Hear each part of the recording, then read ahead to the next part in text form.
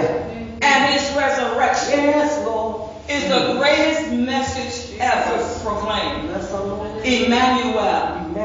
God is with us. Yes. Hallelujah. Hallelujah. God came near to us so we could draw near to him. Yes. Hallelujah. Hallelujah. In the Old T, Moses asked God to show me your glory. Hallelujah.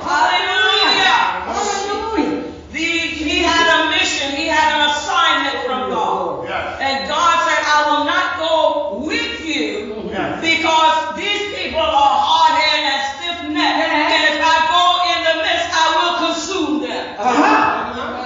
Because they were stiff-necked and hard-headed. He said, but I'll send an angel. Hallelujah.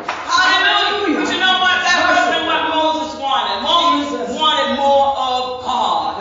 He didn't find fault with the angel, but he wanted more of God. He said, God, if you don't go with us, evangelist, I won't go without your presence. Hallelujah. Then he said, oh Lord, if you said you found grace, you found favor with me and grace with me, and you know my name. Hallelujah. But I want to know something about you. Hallelujah. So God knows everything about us, but what do we know about God? Hallelujah. And so Moses said, if you teach me, Lord. If you teach me, Lord. It's something about you. And then he said, show me your glory. But you know, God can't show us his glory. And the essence of his glory. But he said, Moses, he was pleased with what Moses had said. And he said, when I passed by on the mountain, there's a space in the rock, and he called it a cliff.